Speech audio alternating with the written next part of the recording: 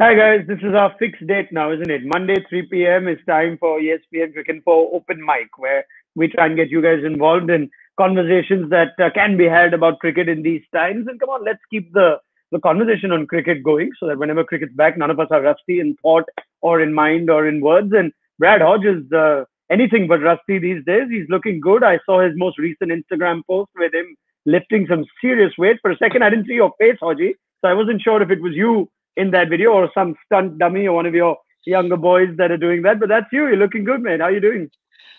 Yeah, good. Good Ranok actually. Look, I'm feeling sharp. Like yourself, trimmed up the beard, got the haircut. So, even in lockdown, us lot in showbiz, we have to stay sharp for our fans. So, I was doing a little bit of fitness. There's not a lot else to do, as you know. We're not in as strict lockdown laws as you guys. I've been following India, very closely because, I got a lot of passion in India and cricket, of course. So I want to see how the IPL is going to happen, what's going to happen there. So I'm very much following the lockdown laws here. We're a little bit less restricted. We can get out and about for a bit of exercise. And, my wife has actually built me a little program where I can, buff the guns and lift a few weights and do a few things for the body. So, yeah, it's pretty cool.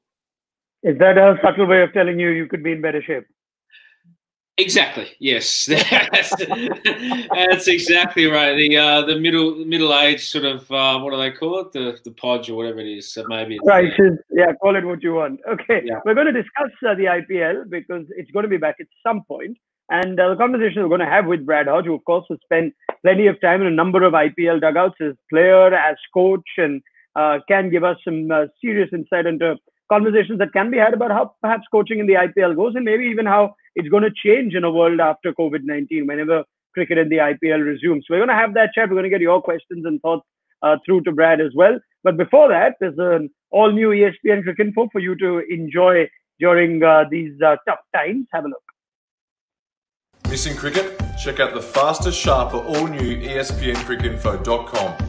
Scores say a lot more.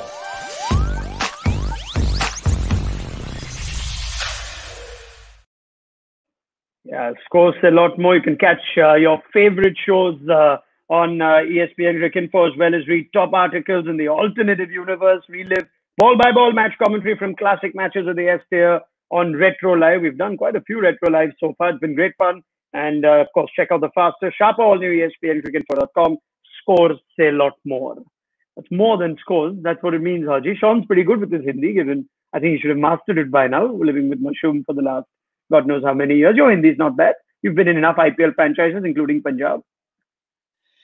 Yeah, I have. I know I know how to be nice, certainly about that, but I also know how to express myself pretty aggressively as well when things don't go well in the dugout. So it's good. Look, we always try our best as Australians at Tour India to try and grasp the culture, but also the language as well. So it's not easy to learn. I mean, we're English. We only really have one language. Whether we should have bilingual or multilingual like every other person around the globe, but we don't choose to. And I guess spending more than 15 years in India, we should have a better knowledge of the Indian language. So, fingers crossed. But when you get sacked, you don't need to. You can play on and not worry about it too much. Then you can use one of those words to express your frustration, the ones that you picked up when you do get the sack. But the new ESPN Cricket Info, you've seen it? You like it?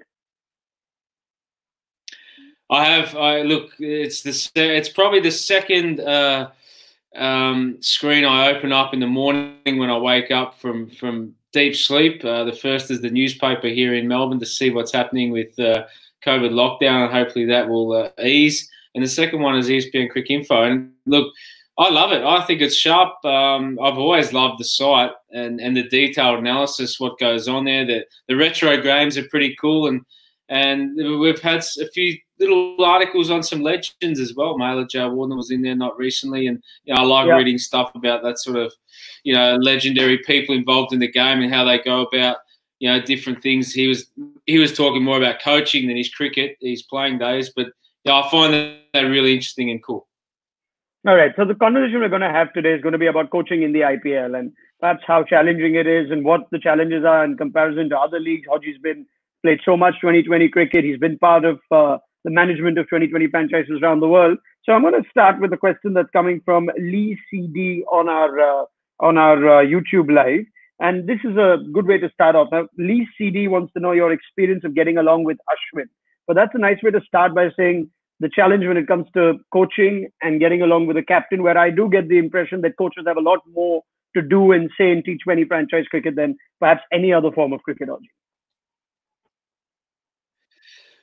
Yeah, your coach and captain relationship is critical, and yeah, especially in T20 cricket when he moves so fast, and there's not a lot of time to actually be involved in the process of building from game to game, and your captain really has to take along. I got along super well with Ashwin. I loved working with him. He was such a joy.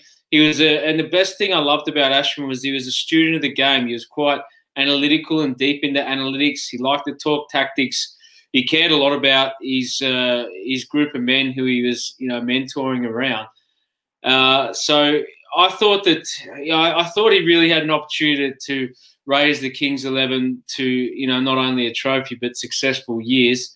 That won't happen now because he's departed. But I thought he was a good leader. I thought he was dedicated and passionate, and he'd learned a few different ways. He'd learned under Dhoni as well, so he had his way of 2020 cricket and a student in other areas as well. So yeah, very good guy to work with, and it's unfortunate it actually got cut short.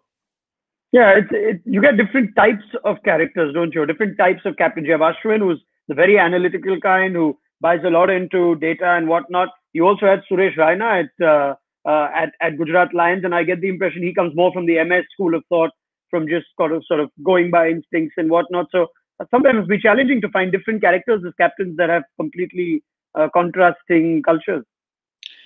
Yeah, they were different. I thought, Suresh in his first year was a lot more engaging than the second year.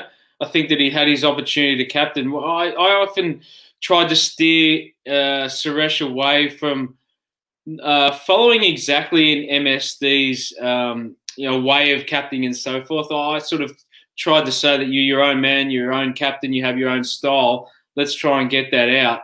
Don't take that away from what you haven't learned from such a great leader, but make sure you try and install your best characteristics on the rest of the group as well. And I thought, he was exceptional at that. He was a really good leader, played particularly well, and was very friendly and engaging with the Indian group and the overseas players.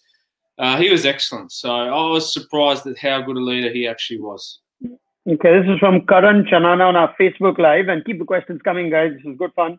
How about having bilingual coaches in the IPL, along with mental conditioning mentors, because of the pressure you guys go through being in the ground, at the grounds with huge capacities? The bilingual coaches is interesting. So many local players, English not being their first language many times, so many foreign coaches at times. How do you strike that balance, Hodge? Well, I think it's important, actually. I don't think it's critical. I think you actually have someone very close to you which understands, the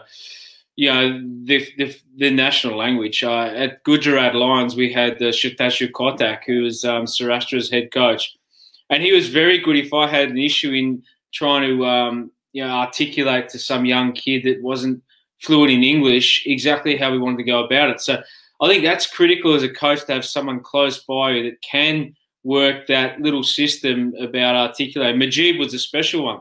Mujibur Rahman from Afghanistan, he could only, by the time he came to us first, could only string a handful of English words together. So we just kept it simple for him. We just told the bowling coach and Satanshu just to tell him just to bowl at the stumps, mate. Whatever you do, just bowl the thing at the stumps and do all your tricks. It's simple as it can get, and stop the ball in the field. That was it. That was our messages, and he was good with that. We didn't want to confuse any young kid with mixed messages, and it can be. But generally, the good thing is you find a method. Yeah, this is a good one from Karthik Puri on our YouTube Live. What's the ideal time before the IPL starts to set up a training camp, given the international players and their busy schedules? Could it start earlier for domestic players so they get more time to train? This is always a challenge, isn't it, Hodge, when you come down and actually get the whole squad together before the start of the new IPL season? It's a real challenge. And look, the hardest thing is that you have an idea about where players might actually have a role. And you often find that the earlier the training camp, you'll find that you can't often train that player particularly how you want. So you need your full squad there to work. The hardest thing about IPL and any T20 franchise cricket is knowing what the person next to you can actually do. So, and this is the trick. When you turn over a side so often, the player never knows what you can do when you walk in under pressure. So if you played for someone with such a long time, you know exactly what's going to happen. So in terms of the playing group, you'd love to have them there maybe 2, maybe 3 weeks before the tournament starts. But the other thing is man management. You can certainly run out of gas in T20, and especially the IPL. It's such a hard, long tournament. Travel can come into it, sleep patterns. It can be critical, but I think, we've had days when, international players haven't even showed up for the first game. So, that's part of the trick. That's part of the atmosphere of IPL. Yeah. Sonu Kumar, is it true, this is Sonu on our Facebook Live, is it true that you once suggested that the IPL is brutal for coaches, and is the pressure even bigger than coaching a national team? Hodgie? Yeah, I don't think the pressure's greater. I certainly think that coaching in national side is immense. But look, this grey hair is not there for no reason. That's due to coaching, and pretty much coaching in the Indian Premier League. You would not believe the amount of pressure that you feel. You know that if you don't succeed or make the finals, you're pretty much out of a job or close to it anyway. And if you aren't that year, you're probably another 12 months away. So, and it is critical. And the hard thing about coaching is that it's never in your hands. The results actually are never in your hands. All you can do is plan and prepare your players the best you possibly can. What they do out on the field, you're just hoping that they execute the best way that they've trained and use their skills in the best way they can. That's the hardest thing about coaching. All you're doing is preparing, playing, you're a servant of the game, and the results are actually out of your hands. And you can actually be, if you think about Kings 11, the year that I coached, we won the first 6 straight, I think, and then, we lost 2, but we were still only, 1 game away from making the finals. You win 1 more game and Ashwin's a great captain and I'm a great coach. It's a fine line. Is that the year that you moved from Mohali to Indore, which tends to happen with the Kings 11? Yeah, it was a real critical point in our season that, we just couldn't actually the ground didn't suit us at the time. The way we'd set up our game was built around Mohali, which was a big ground. We had 3 spinners in operation. It was a recipe for us to work. When we went to Indore, it just broke down. We actually couldn't claw our way back, which can certainly happen. All right, this is another one on Kings 11. Rabdeep Mehta watching on our Facebook Live. How was your experience coaching in the Kings 11? Being a native Punjabi, that's Rabdeep. It's so frustrating that they finish in the bottom half most times. What's their problem? Is it management? Is it players?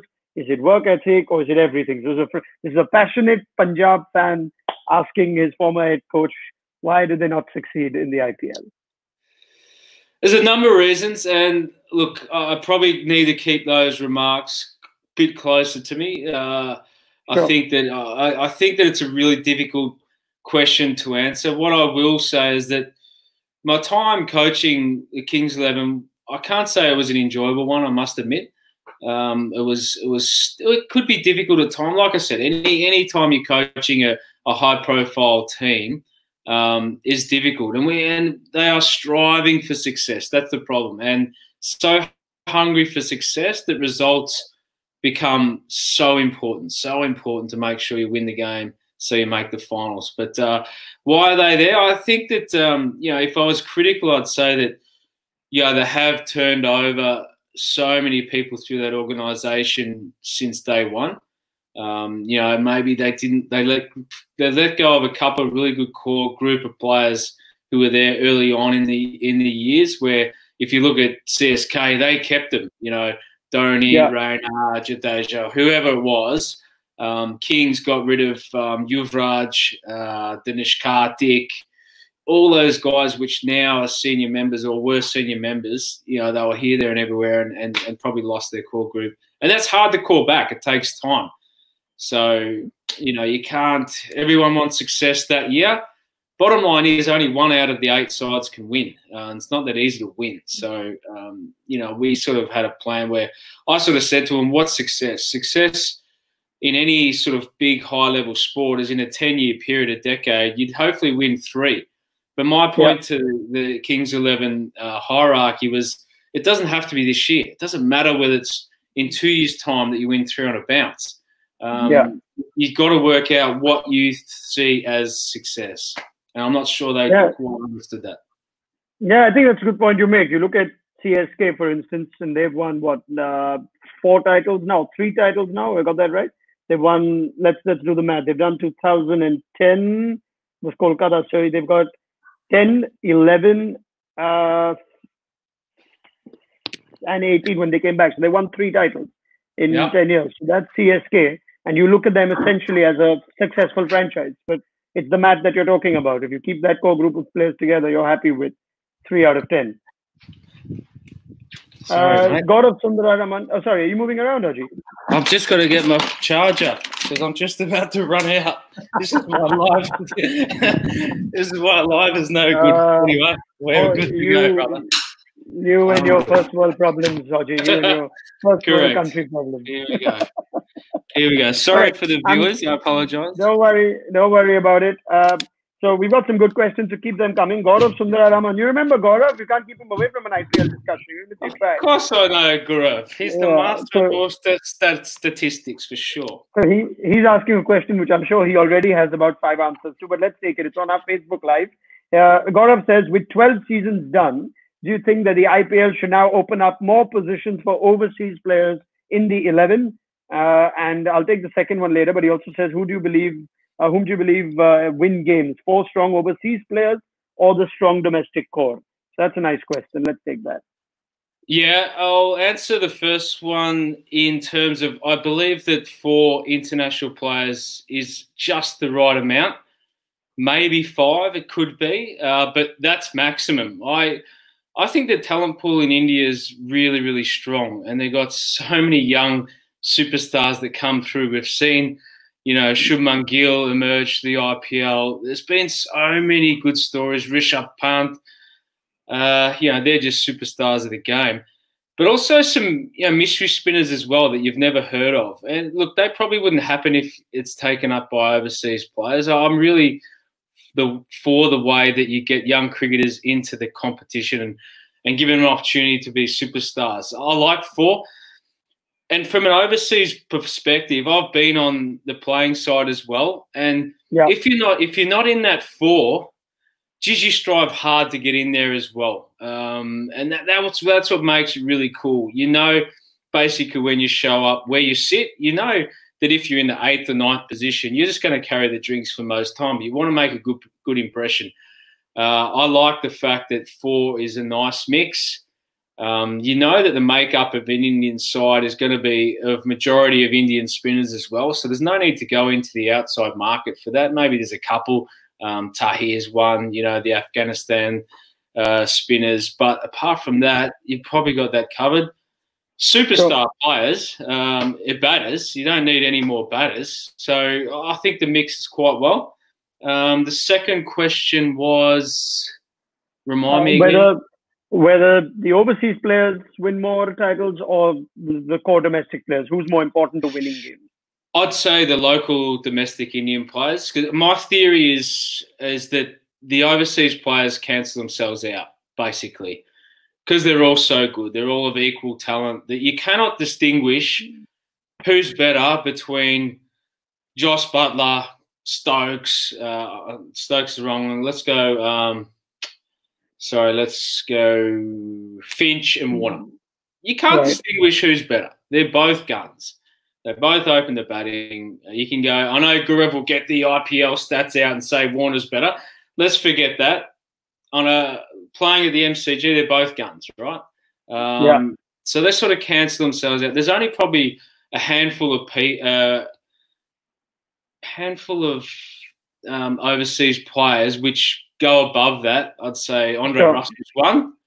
Definitely. He's just irreplaceable. He's the best in the world. I'd say Rashid Khan is probably another.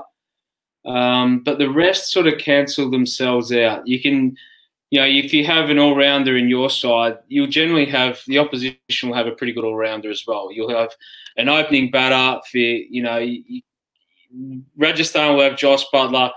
Mumbai will have Quinton de Kock. They're both gun players. Whether they're hot or not doesn't matter.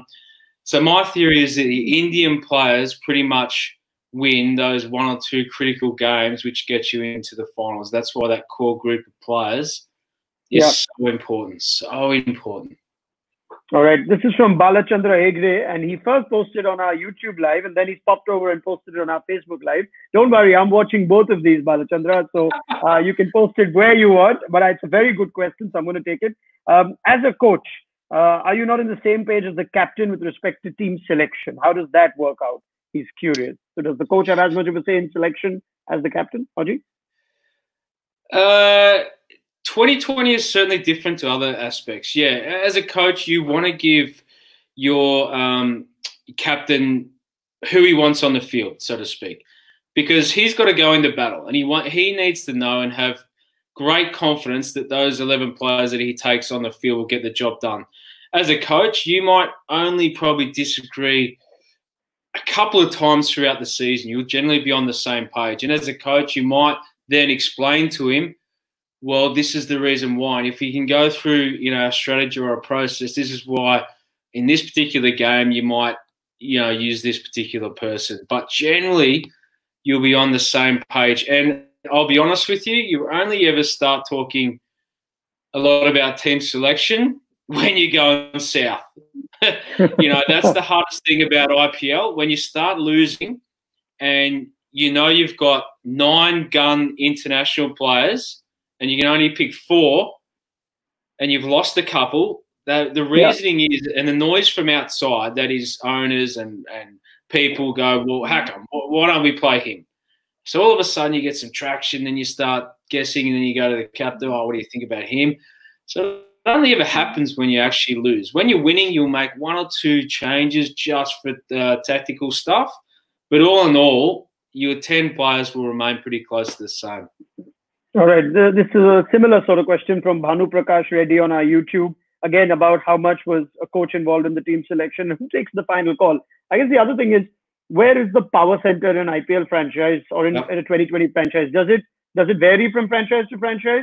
Or in certain cases, is the coach more important? Because I could see that in the Sunrisers when they didn't have David Warner around, and Bhuvaneshwar Kumar was like a makeshift captain and only played when the team needed him to. On the other hand, I don't think you can ever second guess MS Dhoni at Chennai. So it seems like it's something which isn't consistent. Is that right? Yes, this is a really interesting debate actually about how much power the captain has across all T20 leagues, and I think that MS Dhoni's created this, and he's created it because he was so great, and everyone around the world wants to emulate the great MSD and control things and do things, you know, on the field the way he does. But there's a problem. Not everyone's like MSD. Not everyone's as skillful, and then no one's going to be a wisdom top 100 players like he's going to be. So, yeah, what I've found is that the captain and the playing group have wrestled a hell of a lot of decision-making process away from management over the last few years. Now, I can't speak for everyone, but these are just little things that I've seen around leagues where captains are making the big calls. And the problem comes is that they're actually not the ones that lose their job at the end of it. So the players keep playing, the captain keeps going, and the coach gets booted out. So, look, it's a real conundrum. You have to work with them. But, yeah, I think you'll start to find that, you know, like a little bit of power will shift back towards management to make sure that, you know, they're the ones that make the decision-making or not the decision, the final decision, because ultimately it rests on their shoulders. Yeah. I mean, I can foresee it becoming a bit like football, where it's the manager's job. He's on the line. And because 2020 is so quick, you almost need someone from the outside to take control rather than have the captain who's, you know, in the midst of it. Would that work? If there is a format where it can work, even though it's so contrary to the way cricket is run, it's a captain-oriented sport. But do you think that could happen in time to come? There's no sport like it. There is absolutely no sport like cricket where, you know, the weight of the world is on the coach's shoulders, yet all the decisions effectively are made by the captain. It's such a unique sport, and it's very hard to determine. And that's why we collectively try and make really good decisions together. So ultimately, we're all praying or we're all hoping that we've done the homework right. We're all on the same page, and the results will take care of themselves because we're all ultimately in it together. So, yeah, we know it doesn't always go to plan, but that's the bottom line. So, cricket is such a unique one. It's really hard. The manager, I'm sure, who gets paid £5 million in the English Premier League, when the boss comes knocking on the door, he's got to go, ultimately that's my call. Cricket's a little bit different because, you've got to explain that, look, as a management group, we did give the captain that choice of person because we felt that in a collective decision, it was the right decision. So, I mean, the thing is, the cricket, everyone's got an opinion. Why did that player back there? Why did you play that shot? What was he doing? It's such a tough game, cricket. It's so hard. And T20 is so difficult, so difficult. All right. This is from Sandeep Ravi on our Facebook Live. What's Hodge's take on the new mid-season transfer concept? Now, there was a lot of talk on transfers mid-season. It was all speculated at the time that the IPL Governing Council was considering it, and it involved either limiting it to just the uncapped Indian players that can be transferred. There was talk of whether it should just be to the overseas players. But what do you think a transfer window can do, and what sort of transfer window can affect the IPL positively? Yeah, I'm not sure about it, to be honest. Most teams have around 20 to 25 players on their list. So I'm not sure why you need a transfer window if you haven't got that decision right in the first place. So for me, you would only have a transfer unless it's a financial gain. And usually someone that wants to have one of your players is probably down the bottom of the list. So, why would you effectively want to give an opportunity to someone else mid-table to improve their position? I don't understand that at all. All right, this is from Dharmik Sankarva watching on our Facebook Live. I hope I've got that pronunciation right, Dharmik. Is the role of the wicketkeeper limited in 2020 cricket? I mean, will you choose a keeper just because of his keeping skills? And he's an 8 or 9 batter. And this debate is, of course, very popular at the moment with KL Rahul becoming what looks like the #1 keeper in white ball cricket for India now, Hodge. And you would have seen his growth as an IPL player for Punjab and becoming a #1 keeper. So what's your take on that? Well, first of all, if you mentioned KL Rahul, I will say that his skills are exceptional, and you can't doubt his quality of glove work. He's effective. He works hard. He does everything he does clean, and his batting is what a skillful player. He should be in any side, and if you can do both roles, that's a really interesting one. You've been in a luxurious position to have Mahendra Singh Dhoni, one of the greatest finishers ever to play the game. You've got one of the most exciting in Rishabh Pant just waiting there, just wanting to nail his spot. And KL Rahul, who I watched him dispatch Jasprit Bumrah first ball of an IPL game over extra cover for 6. So this is a guy that bowled 150 kilometres an hour. Now, anyone that skillfully could hit a bowler over extra cover first ball into the top tier of indoor, that's a skillful player. And his numbers are good. Now, back to the question, do you have someone at number 8 who's just an outstanding player, wicketkeeper? If you've got a gun spinner or a couple of gun spinners, then probably the answer is yes, because wickets are pretty critical. And your number 8 batsman hardly touches the stick. So if your players from 1 to 7 haven't done the job, you're gonna lose anyway. So if you've got a good enough side to have a really good wicketkeeper in there, then I suggest you try and find it. All right, Sandeep Sandy on our Facebook Live. Which team is closer to your heart, Hodge? Kings 11, Rajasthan Royals, or Adelaide Strikers? He's left out the other 15 teams that I played for. So Sunday, you could put in there Barracel Burners. You could put anything in there. Look, for me, the most enjoyable time that I had was working with Rahul Dravid at Rajasthan Royals. It was something for me which is really special, only because Rahul's a legend, and I love the way that he coached, and I love the way that he worked with players, and it was such a good young group. But he convinced me to do something which I wasn't entirely comfortable in doing, which was a great lesson, and that was moving from top order to become a finisher. And initially I was sort of questioning what it was all about, but I really took that on board, and I loved what Rahul had to say and how he sold it as a coach and as a player. And of course, to me, it had a great impact. It gave me a different role, and I took it on, and it became quite refreshing. And I really love the Royals family. I love what they represented at that time. Is there any better bloke in cricket than Rahul Dravid anyway? So whenever you get to spend 10 weeks with the Wall, you're pretty happy, aren't you? But they're all special. Kings 11 for a reason. That coaching, it was a tough, difficult challenge. Adelaide Strike as well. What a place to play cricket! Is there? But I tell you, Adelaide Oval is the best cricket stadium in the world, bar none, hands down. All right, well done. And this is a man from Victoria saying that, so I hope you mean it from the bottom of your heart. Yeah, I'll get bashed later on when I walk outside. I'm not sure how many Victorians are watching us. The questions are mostly coming from India, from the IPL fans, so you should be safe. All right, let's just take the final few questions as we continue this conversation on coaching in the IPL with Bradd Hodge. This is from Mohammad Wafi Abrar on our YouTube, and he wants you to answer honestly on what is the thing that attracts you to what's the speciality in the IPL that attracts you, Bradd Hodge? What's it about the IPL that makes it different from the others?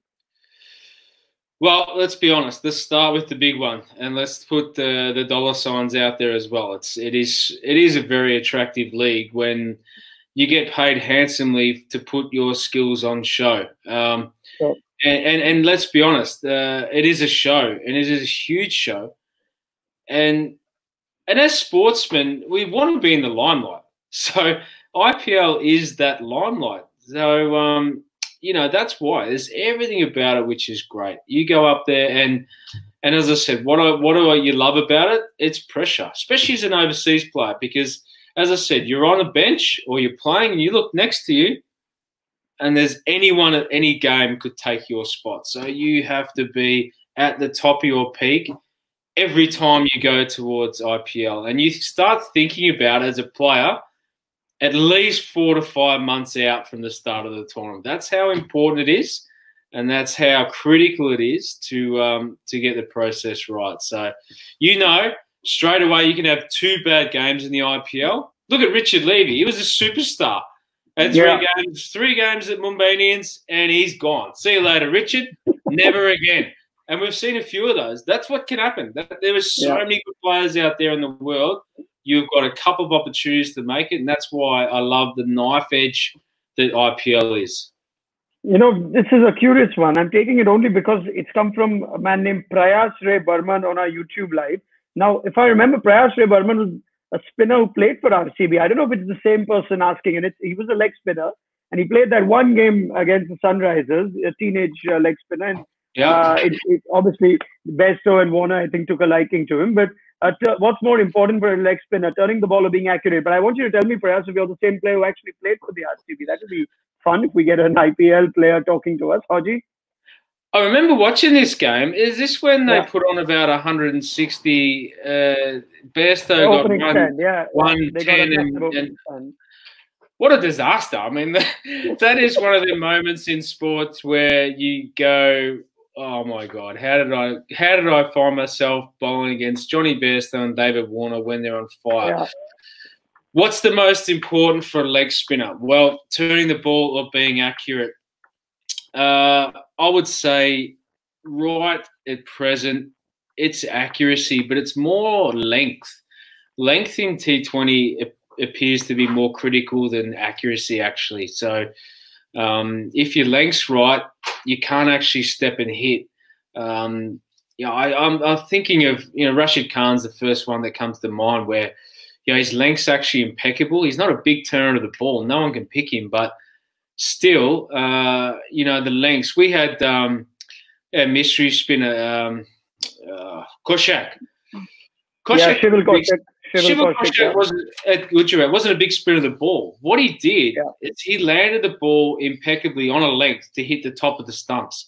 So it didn't allow any room, but it didn't allow any swings of the arc either. So it's a really tough one because as a spinner, Prayas, you have to sort of learn your craft for the three dimensions of the game.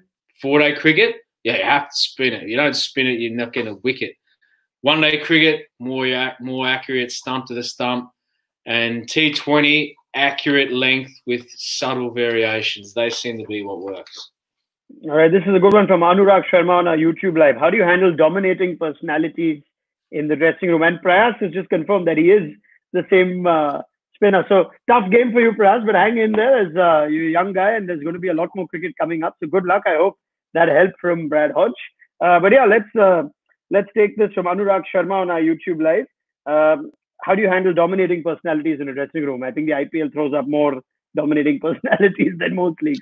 Yeah, you don't dominate. You let peacocks be peacocks. It's as simple as that. They have beautiful feathers for a reason, and you want those feathers to come out. The last thing you want to do is try and stop it. I mean, let's be honest. You get 20 cricketers in there. They have all got an ego. They've all got an attitude. We all want to be the best. There's no doubt about it. How do you manage it? It's just subtle little variations, getting the group dynamics together, and you pump those players up as best you possibly can to shine. There's not only 10 or 12 peacocks on your side, but there's another 10 or 12 on the other side. It's whoever wants to shine the brightest on that night. All right. And as I wind up, I'm going to take one question that came through from our promotions to this show. And if you want to feature your question in this, then just make sure you send it through when we put out the post for the next open mic. From Prasanna Venkatesh. What lesson would you share with today's youngsters? Focus more on technique and master first-class cricket, or train yourself as a big hitter and focus on the IPL? Really tough question. I think if you're on the larger side, big, strong hitter, you focus on that. But for me, cricket is still all about you need a good defensive mechanism. So, in 4-day cricket, if someone bowls a good ball, you've got to be able to keep it out. It's the same in 2020. If someone bowls a good ball, at some stage you're going to have to keep it out. So most times, if you train yourself to be a good 4-day cricketer, you can generally adapt to T20 cricket. There's only a couple who have gone the other way. David Warner started the other way and become a great test cricketer. But most good players are good players. You'll find a way. The hardest thing about T20 is actually not whether you can hit it or not.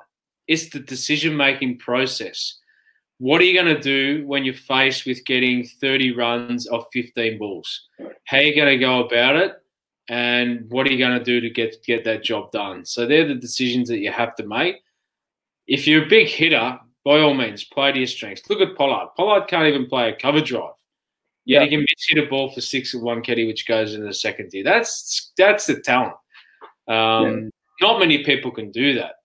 But what I will say is that if you can train or go to your coaches and say, listen, I want to be a great defensive player in 4-day cricket, but hey, I want to be a great T20 player. So is there a way which we can train or manage my coaching time so we can cross both those paths? So it actually is a really good coaching tool, and the coaches love it as well.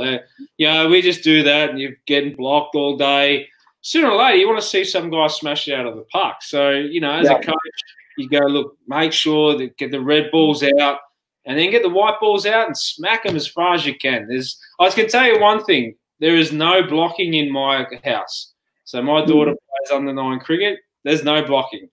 Her future is IPL, female IPL. not female Test cricket. So no blocking in my house. Yeah, and on that note, I'm going to take this one from Babishan Sharma on our Facebook Live, where he says, Brad, I must say I have been a great fan of yours, but honestly, you never let me watch you long enough on many occasions. How's that for a backhanded sledge, eh? Hey, that's fine. It's you know what? We all wanted to bat longer, or we all wanted to do longer than we wanted to, but unfortunately, there's other people out there that are just better than you. So, yes, thank you for that kind words. I don't think I can come out of retirement at 46 and make a wrong right either. I think the best has passed me. So, unfortunately, you've got me on that one, Mr. Sharma. Well done.